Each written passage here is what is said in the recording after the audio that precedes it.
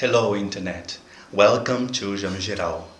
I am Jamil Silva, and in this episode I'm going to show you how you can customize the movie button for the camera Sony RX100 III. Knowing how to handle your camera well will improve your experience with it. You can always try to learn new things and make it better, use it better, and take the full advantage of this device. And for the movie button, we have two options available that you can customize. Sometimes we use one and sometimes we can use the other, or we can even choose just one of them. Well, let me start showing you. I don't remember which one is a factory setting, but I'm going to show you what I have here. Well, let me turn on the camera.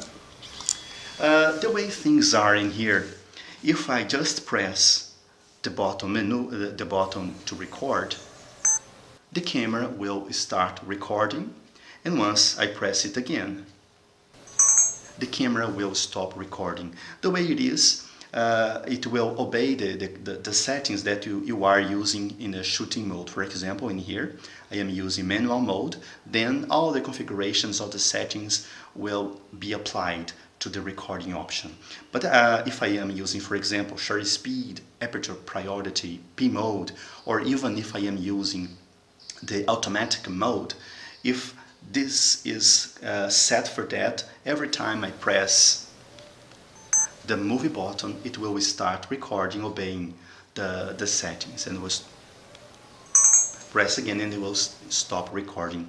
Well, this way bothers me a little bit because when I am shooting, every time I hit the button, it will start recording, and sometimes I'm not aware of that. Sometimes I press this button without even knowing that I press, because the buttons are so close to each other, they're so small, and sometimes you press this button just by chance, even though you don't want to record, and sometimes you press it and you don't realize that you pressed this button, and then we'll take pictures and you don't know what's happening because it will not take picture when it's recording, and then you have to see what's going on here and then stop recording again, and then you will start taking pictures.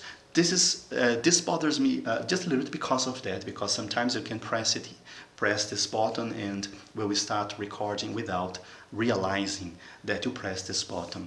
So the only advantage that I can think of about this option is that if you are taking pictures and recording at the same time, it's going to be very easy to do that. You are taking pictures and then you want to record short videos about where you are, then you press here and it will obey the settings that you already have set for this camera, and then it will be easier. So let's customize for the other option. Well, let's press menu. In menu here we have the custom settings. Let's press here in the middle to set OK.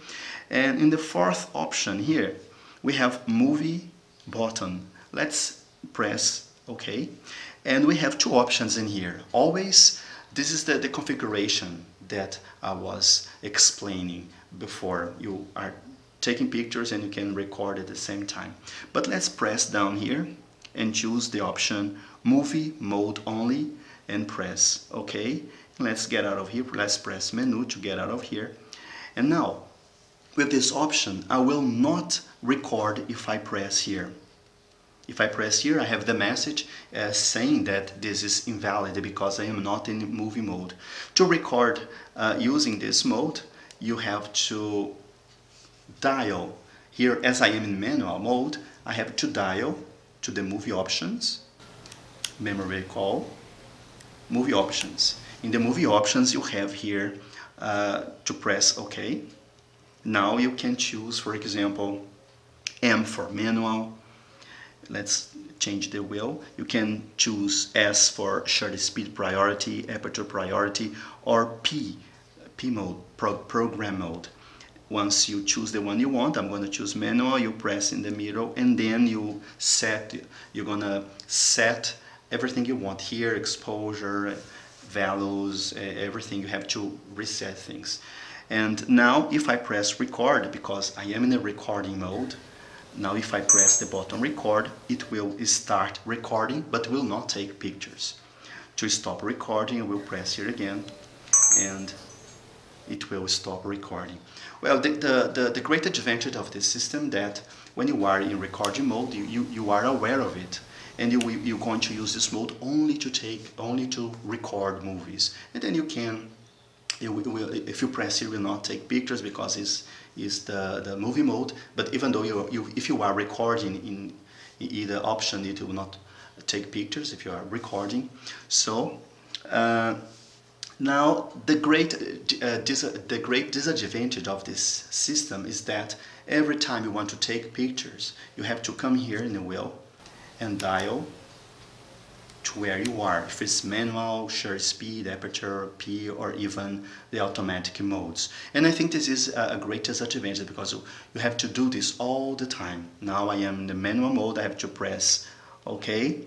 Now I wanted to record movies again, I have to go and dial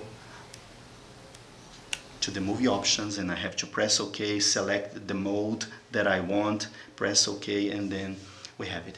So if you are taking pictures and recording short movies at the same time, I don't think this is the option for you. It's better leaving always, because you can press here and take pictures at the same time. You take pictures, record short movies, and then stop recording. In this mode, it's only for taking movies. If you are out and this camera will be your camera to shoot, only to record movies, this option will be great for you because it's easy for you to choose between the modes from manual, from aperture, shutter, and this is totally independent.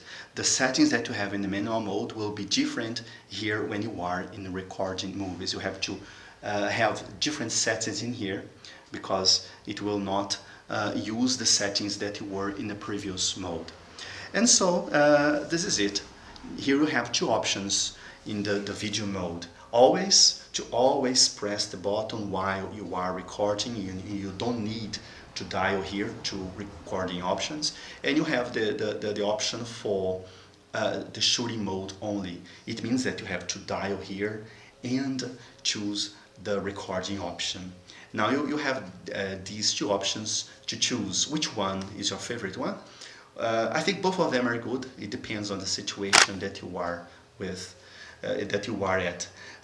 For example, the other day I was in the boat taking pictures and shooting at the same time. So I left in always mode because it was very hard work to keep changing here all the time, and maybe you can even damage the camera because it will keep dying here back and forth all the time. So if you are taking pictures and recording at the same time, it's better leaving always. But if you are only engaged in recording, maybe it's better to set here to recording option only. And this way you will not press here unconsciously, and you'll be aware of when you want to record a movie and when you want to take pictures. Well, this is it for now. This was the episode showing how you can customize the movie button here for the camera Sony RX100 Mark III. And I hope you have enjoyed this episode, and maybe you want me to explain something else about this camera. You can ask me down there, and maybe you can like this video or subscribe to the channel. And I hope to see you in our next video. Bye bye. Cheers, mate.